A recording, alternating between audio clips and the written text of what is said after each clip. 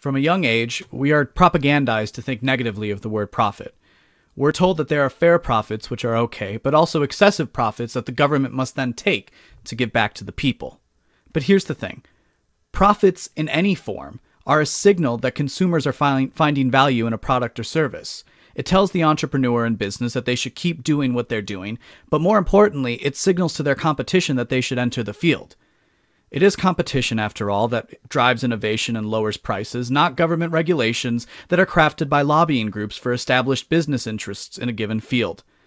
The free market is not a zero-sum game, and we should not support progressive politicians who want to regulate, dictate, and mandate the conditions of business that at the behest of the same established interests that they purport to rail against. Stand instead for competition and the ability of individuals to succeed, but more importantly, fail in business without government protection. And you might be shocked at how little those excessive profits seem to matter. My name is Brian Thornton, and this has been your Subversive Minute. Be sure to check out subversiveliberty.org/subscribe to follow us everywhere and find more great content like this.